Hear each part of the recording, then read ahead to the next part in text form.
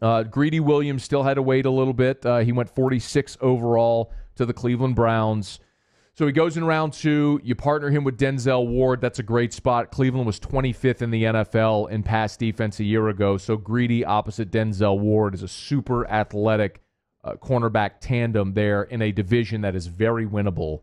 And Cleveland has become one of the most intriguing places in the entire NFL for all of the right reasons now. When you've got Jarvis and Odell and Baker Mayfield, of course, they went and signed Kareem Hunt. Nick Chubb is still there. When you've got guys like Myles Garrett, and I mentioned Denzel Ward, who had a great rookie season, now you had Greedy. I mean, there's a lot to like in Cleveland, especially in a division where you're not sure what you're going to get out of Pittsburgh, minus Antonio Brown and Le'Veon Bell. The Ravens have moved on from Joe Flacco. Is Lamar Jackson ready to be a franchise quarterback? And then the Bengals, they're going through a coaching change, but were a 6-win team a season ago. The Browns are super interesting now. I mean, if absolutely nothing else, they're an intriguing team.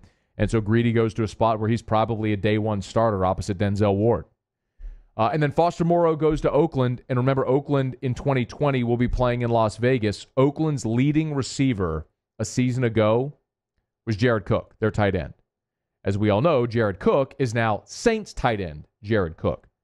So even though Foster Moreau was primarily a blocking tight end at LSU, I think we all recognize there's a reason Foster Moreau was primarily a blocking tight end at LSU, because LSU really didn't throw the ball to the tight end.